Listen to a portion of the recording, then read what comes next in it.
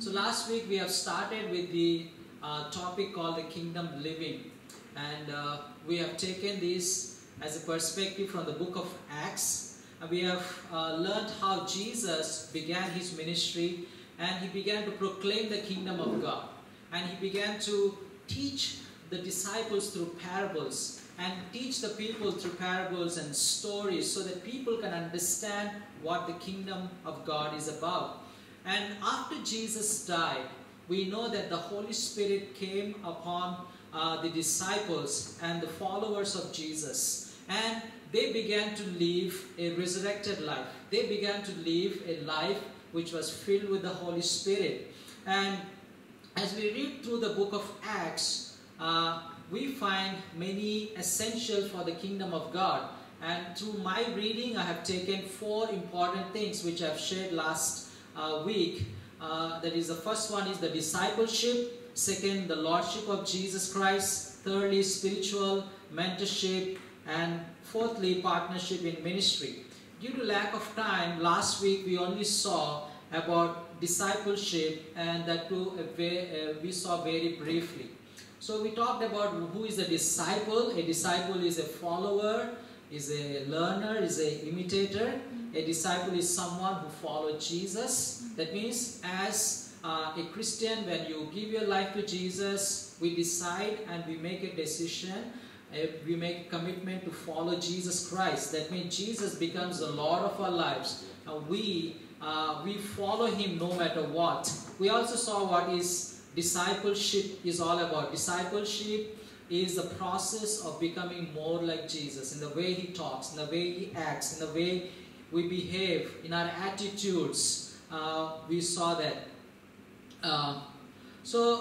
Today I'm going to carry this forward and talk to you some more. Let's go to the next few slides, brother. Discipleship.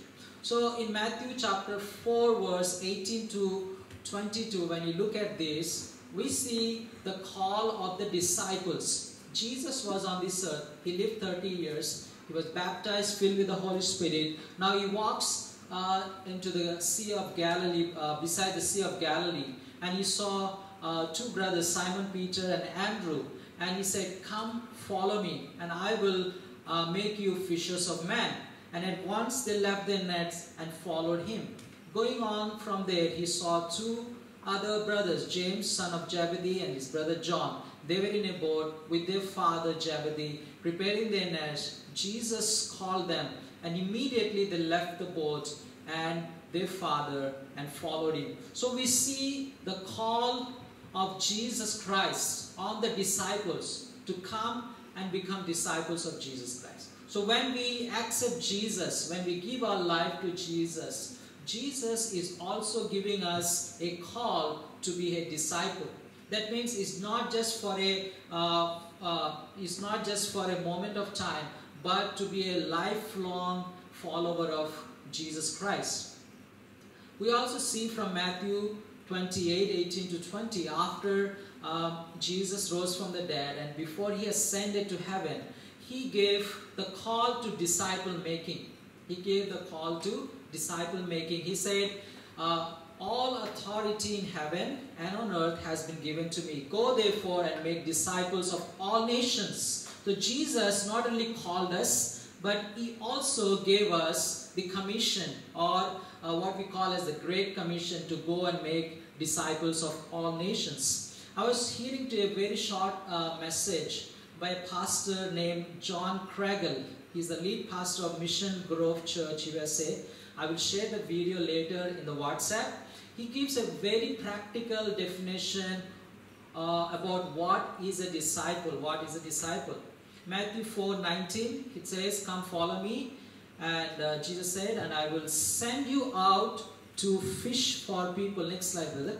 So here is a practical definition he gives. He says, "Come follow me," Jesus said, "and I will send you out to fish for people." In Matthew 28:18 to 20, we know Jesus said, "Go and make disciples of all nations." So out of this text, this pastor John Craigle has come up with 3 important steps. That is, when Jesus calls us, he calls us to follow him.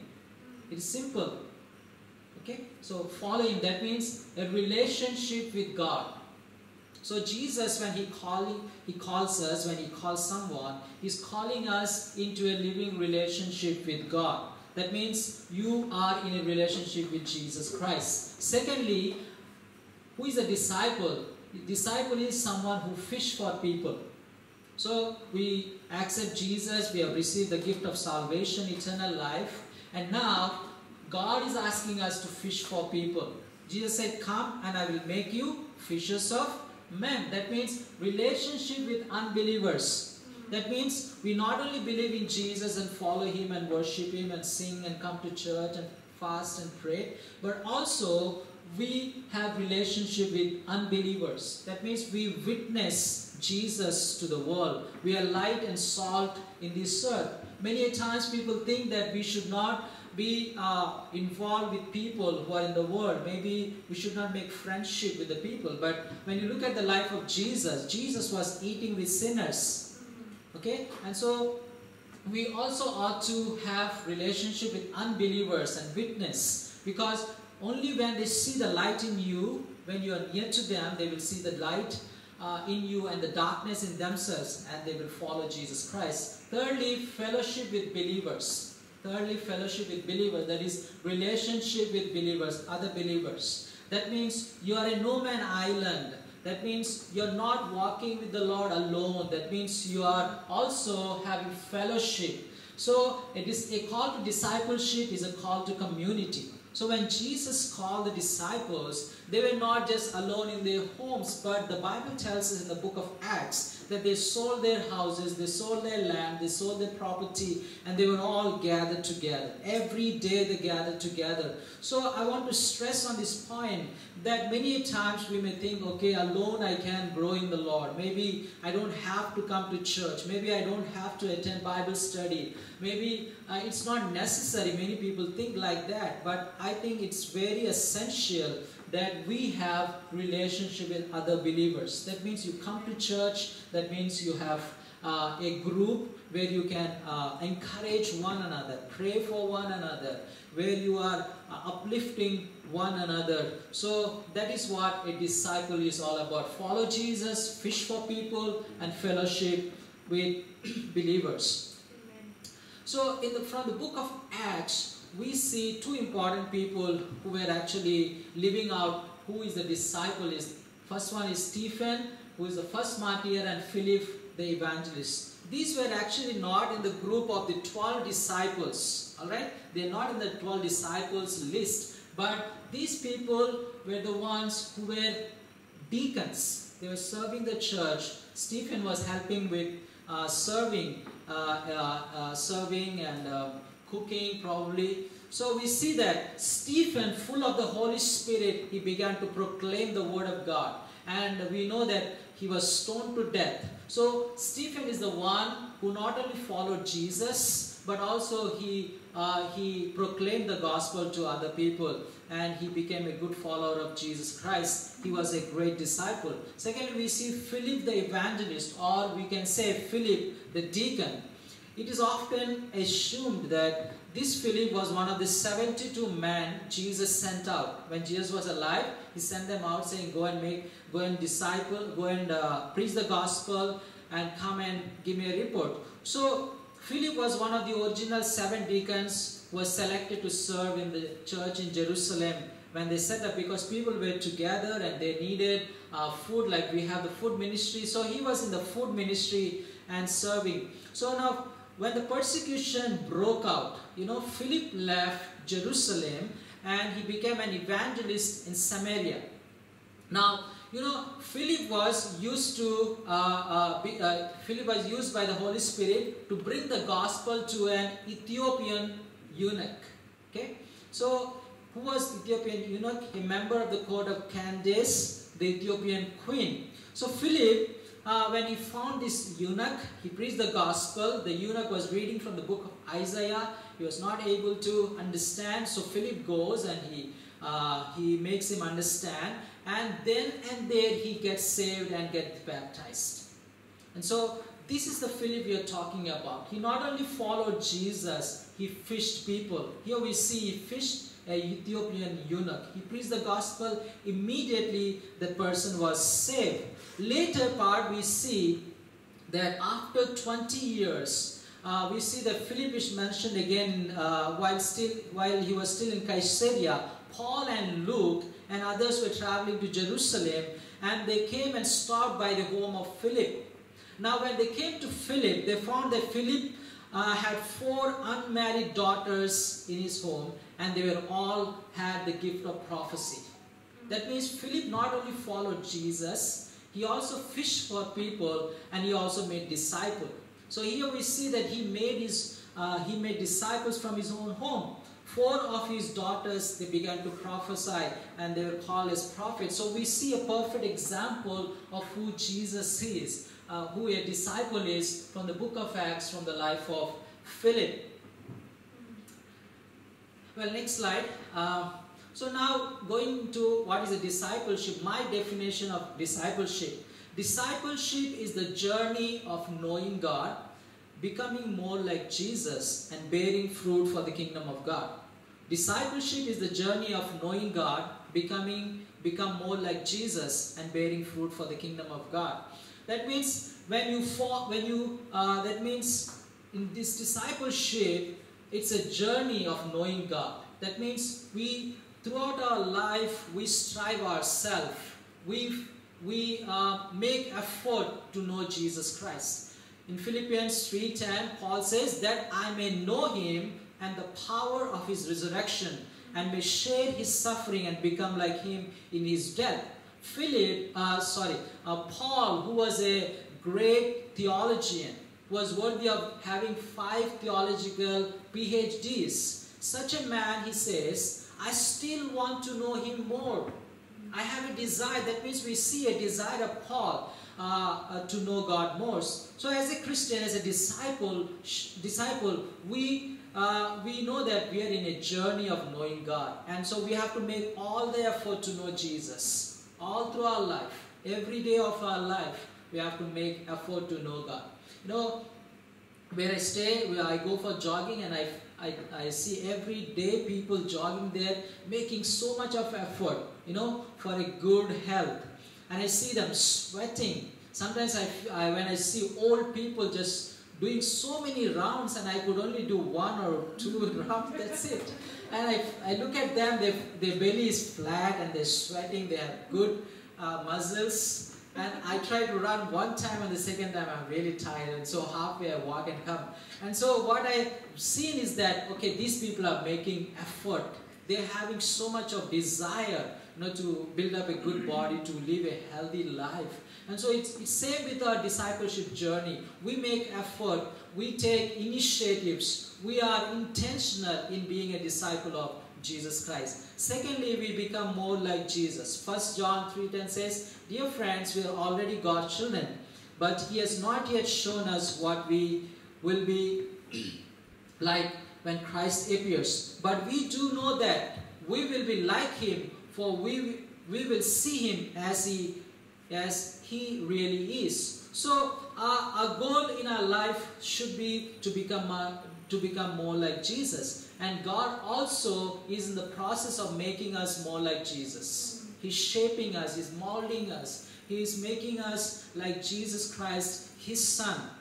And that's why in Philippians 1:6 it says, He who began a good work in you will complete it until the day of Jesus Christ. And so we have to understand that we ourselves, with our own effort, with our own knowledge, with our own spirituality, we tend to become more holier, godlier. But we have to understand that it is the work of the Holy Spirit, and God is at work in us, and He will make us like Jesus. But we need to take initiatives and be willing and obedient, and then we can become more like Jesus Christ. Thirdly, bearing fruits for the kingdom of God. John 15:8 says, by this my Father is glorified, that you bear much fruit, and so prove to be my disciple. A new command I give you, love one another as I have loved you. So you also must love one another. By this everyone will know that you are my disciples, if you love one another.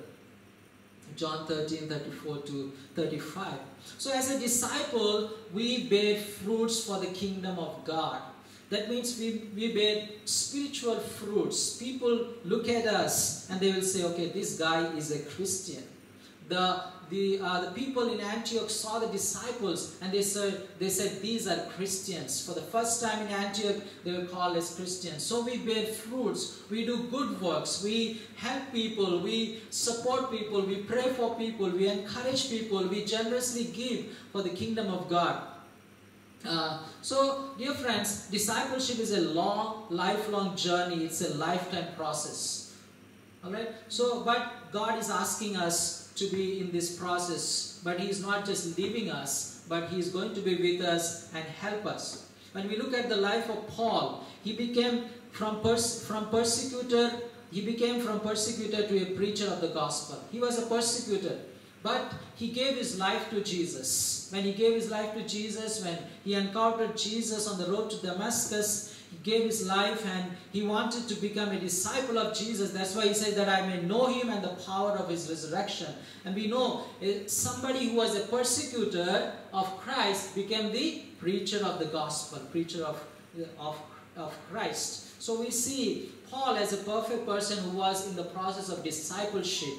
And until the last day of his life, he began and he was working on that.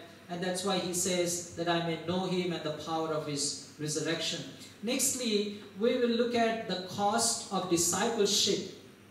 So following Jesus has a cost. And Jesus clearly mentioned in Luke 14:25-33. He said, if anyone comes to me and does not hate his father and mother and wife and children and brothers and sisters, yes, even his own life, he cannot be my disciple. And we have to bear our cross and be after Jesus Christ.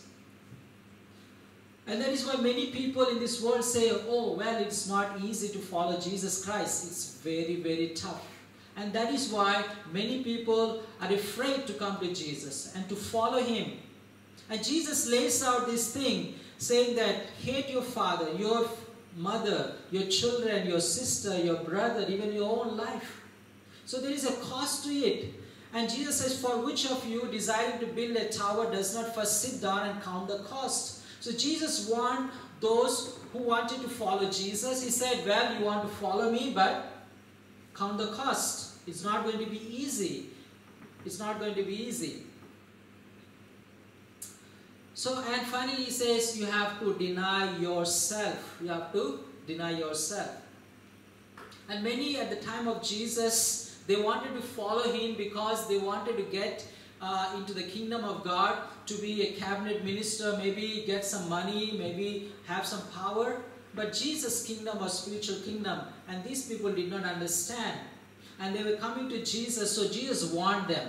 Jesus said, well, you're planning to come after me, follow me, but these are the things you have to forsake, you have to deny, you have to give up. Well, that means in following Jesus, it involves self-denial, a life of sacrifice, living a life of sacrifice. That means when you follow Jesus, it involves commitment, a firm decision. That means you're not turning back. Jesus said, whoever put your hands on the plow and turn back, you're not worthy of me. So when you follow Jesus, when you decide to believe in Him and follow Him and become His disciple and make disciples, that means you never turn back. You're firm in your decision. You're willing to deny yourself and willing to obey Jesus Christ. Willing to obey Him no matter what. Showing obedience to His word and bearing fruits for the kingdom of God. In the Old Testament, we see the life of Abraham. God called him at the age of 75.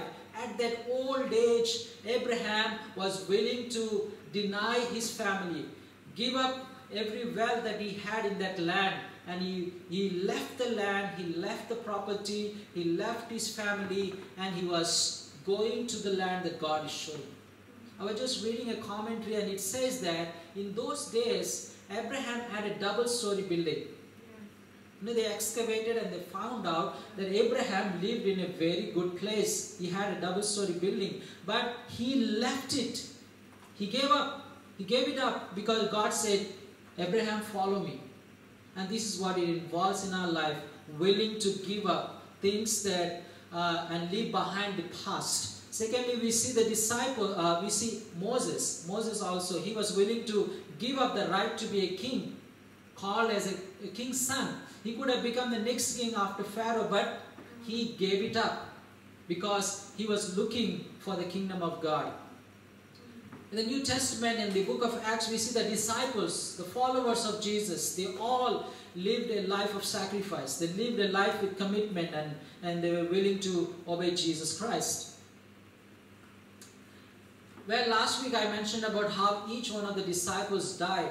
When you see the list of the disciples, how they died, Andrew, he martyrdom by crucifixion, bound, not nailed, to an egg-shaped cross at Patre Kai, hung alive for 2 days, exhorting spectators all the time. Bartholomew, being skinned alive and crucified, head down by the idolaters of Armenia. James the Great, beheaded or stabbed with a sword. Then we see James the Lesser, son of Alphaeus, was the first bishop of Jerusalem, martyred in his early 90s by being thrown from a pinnacle of the temple at Jerusalem, then stoned and head bashed in with club. John the Beloved, he had a natural death. Jude, who wrote the book of Jude, martyred by being beaten with a club, then crucified. Judas Iscariot, we know him. Matthew or Levi, martyred about 60 AD by being stabbed and speared to the ground. Preached the gospel in Ethiopia, Africa, and was killed for questioning the morals of the king. Simon Peter, we know he was crucified upside down, and then we see Philip, said to have been tortured, impaled by iron hooks in his ankles and hung upside down to die. Simon, called the Gilead because he was associated with the sect, thought to have ministered mostly in Jordan, martyred by crucifixion in Britain in 74 AD, and then sworn in half. Thomas, martyred, thrust through by spear in India. John Mark was dictated to write in the book of Mark, martyred, dragged to death. Matthias was stoned and beheaded at Jerusalem. Apostle Paul was beheaded by Emperor Nero. James, the half-brother of Jesus, thrown, saw 100 feet of a wall. So all these people, he survived the fall and was beat him to death with clubs. Look at the horrific way they all died. They were willing, they sacrificed their life in following Jesus Christ. So there is a cost to discipleship. It's not going to be easy. We have to understand as Christians, as disciples of Jesus, that life is not always going to be merry and happy and glad and we are going to have a lot of money and good health. No, we are going to encounter persecution. Like we are blessed to not have any persecution here, but go to countries, in many of the countries where the gospel is, they're not allowed the gospel to preach and they go through a lot of hardship and persecution. The early church, they were so committed in spite of horrific persecution they had. But they knew the cost and they followed Jesus Christ. Now let's look at the way of discipleship. The way of discipleship.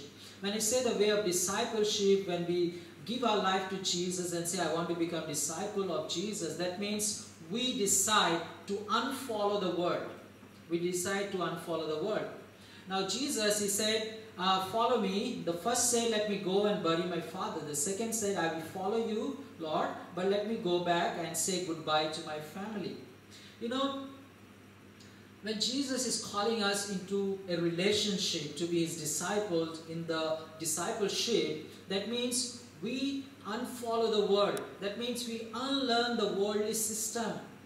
You know, we are fed with so much of worldly system. The people, the patterns, the principles of the world. We have to unlearn them. We have to unfollow the people. And we have to unfollow the ways and means of the world. One said, Lord, let me go and bury my father and mother. Let me go and say goodbye. Jesus said, no, come and follow me. He who puts his hand on the plow and turns back is not worthy of me. Because Jesus knew that we are somehow caught in the web of lies. We are caught in the world, the patterns and the principles of the world, the ways and means of the world, that when you go, you are not returning back. So we get caught up in this world, and we cannot become the disciple of Jesus. It's very hard. So Jesus said, count the cost. When you're following me, you have to better understand that you are giving up all those ideas. Whatever ideas you have been embracing from your childhood, from up till now, you are giving it up. You are giving it up. Well, we see the rich man in the Bible. This man comes to Jesus, he falls flat, and he says, good teacher, what shall I do to have eternal life? Now Jesus said, go and you know the commandments: do not murder, do not commit adultery, do not steal, do not bear false witness, honor your father and mother. And he said, Lord, I have been doing this all from my childhood. I have been keeping them from my youth. Then Jesus, looking at him, loved him and said to him, you lack one thing, go sell all that you have and give to the poor, and you will have treasures in heaven. Now Jesus could have taken him in this team so that he could get some sponsorship for the food ministry, for his travel, okay, for his clothes, or maybe to meet the needs of his Bible school. But Jesus, he looked at him and he said, you need to give up, because this guy was a rich guy. He had everything you can imagine.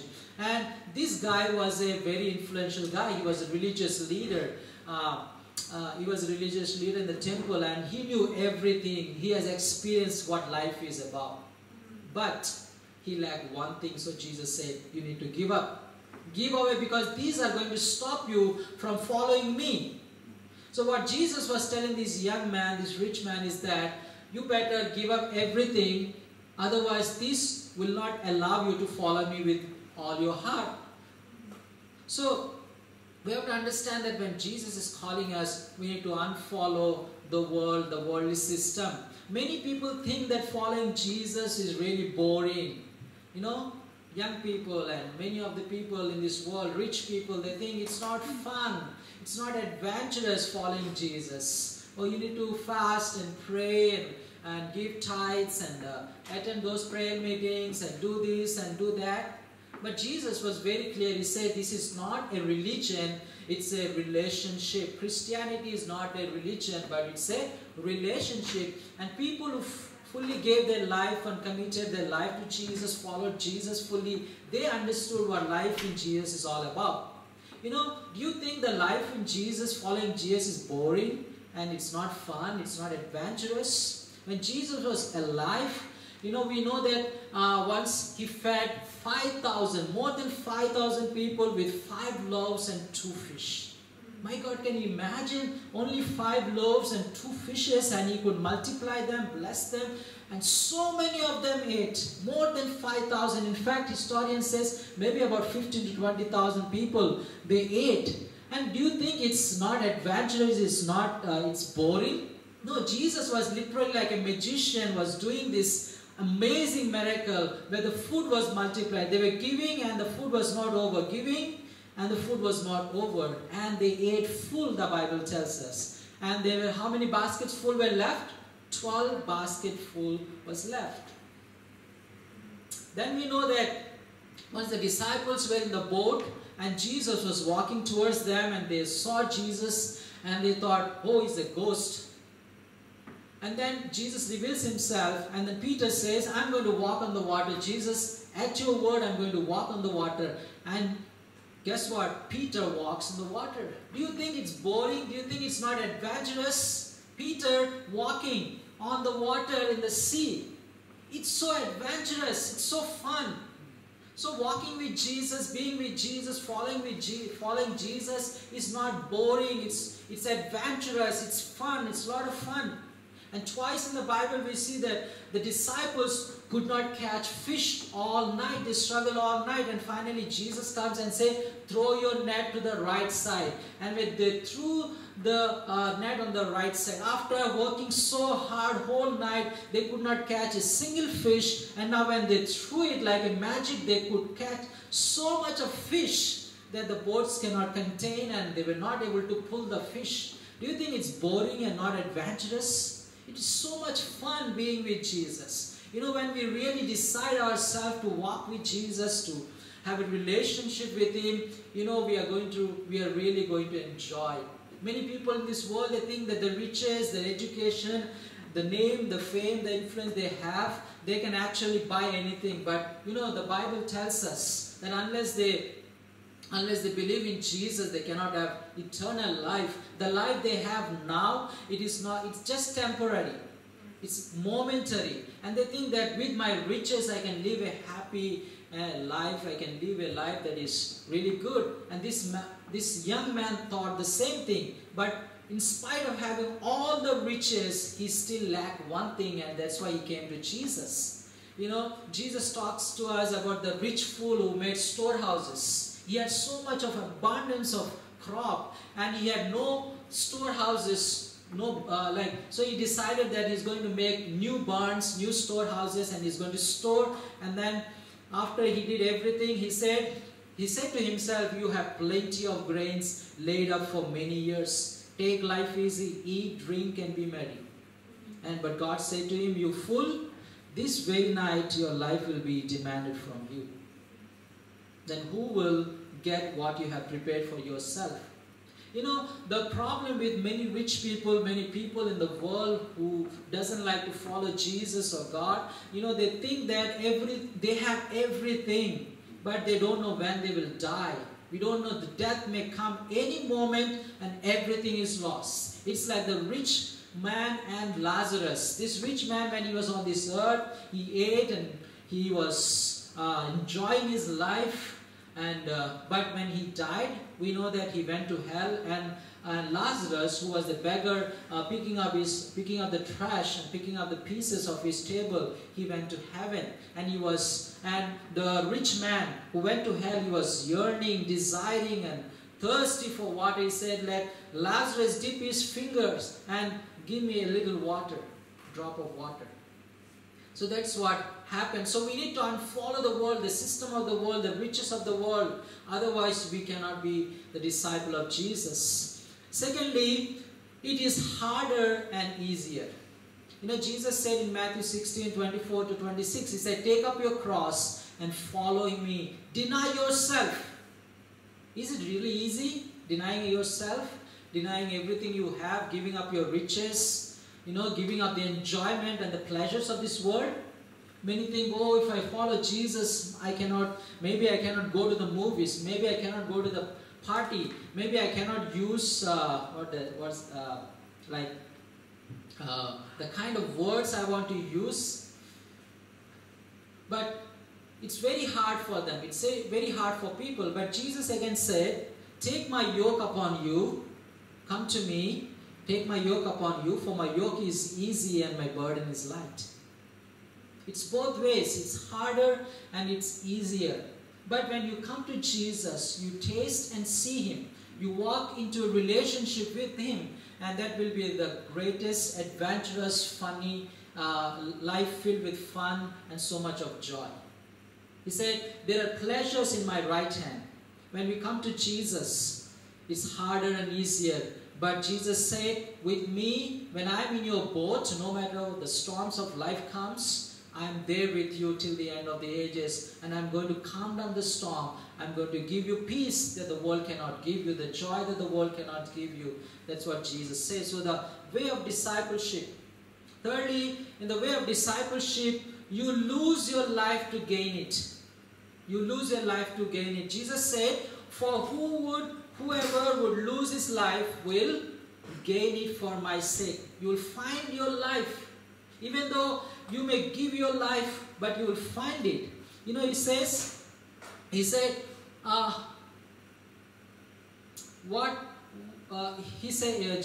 that if a wheat if a grain of wheat does not die, how can it produce? You know, when you look at the seeds, unless it is dead, it cannot produce.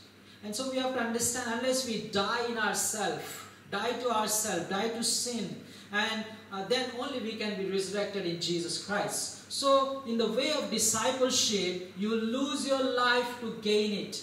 Can everyone say, lose my life to gain it? Lose my life to gain it. So in a way that you are not completely losing your life, but actually you are gaining eternal life. So that's what Jesus said. Now Peter said, Lord, we left everything, we followed you, and we have left our profession. They were really making good money with the fishing they were doing. Alright? And they had a very thriving business. But they said, Lord, we have left everything. And initially they followed Jesus because they thought they will also be in the kingdom and the army of Jesus. But later when they realized, they said, Lord, we have left everything. Now what does it profit us? Now Jesus said, truly I say to you, there is no one who has left house or brothers or sisters or mother or father or children or lands for my sake and for the gospel, who will not receive 100-fold now in this time, houses and brothers and sisters and mothers and children and lands, with persecutions, and in the age to come eternal life. But many who are first will be last, and the last will be first. So friends, here we see Jesus is saying that, okay, you have decided to follow me. I told you, leave your mother, leave your father, leave your brothers, leave everything and follow me. But I'm promising you that even in this world, you're going to have 100-fold blessing. Do not think you're not going to have house. Do not think that you're not going to have other brothers and sisters, other family members. Do not think you're not going to have a fun, adventurous, and very rich life. Jesus said, no, you're going to have. Maybe life is going to be ups and downs. Maybe after you climb every mountain, there will be a valley. But with me, in your boat, life is maybe harder, but it's going to be easier. And I'm going to take care of you. I'm going to provide your needs, and I'm going to be with you. So that's what. So you lose your life to gain it. So in the way of discipleship, we unfollow the patterns of the world, the ways of the world, the people of the world. Secondly, it's harder and easier. Thirdly, we lose our life to gain it. We have to understand that our life, 1 Peter 1:24 says, all people are like grass, and their glory is like the flowers of the field. The grass withers and the flowers fall. You know, but Jesus is saying that your life is secure in my hands. Once you decide to follow me, once you decide to walk with me, I'm going to take care of you. And Jesus told them, go make disciples. And he said, lo, I am with you till the end of the ages. That means until Jesus comes back. He's going to hold us. He's going to take us forward. He's going to be with us. When we fall down, He's going to pick us up. But He's going to be with us. And so, friends, I believe that through this teaching or through this preaching, you have been blessed. And so let us commit ourselves to become a disciple of Jesus. And understand that we are in a process of discipleship. It's a lifelong journey. It's a lifelong process. But it's going to be really, really filled with fun and adventure. And Jesus is going to lead the party. Thank you and God bless you.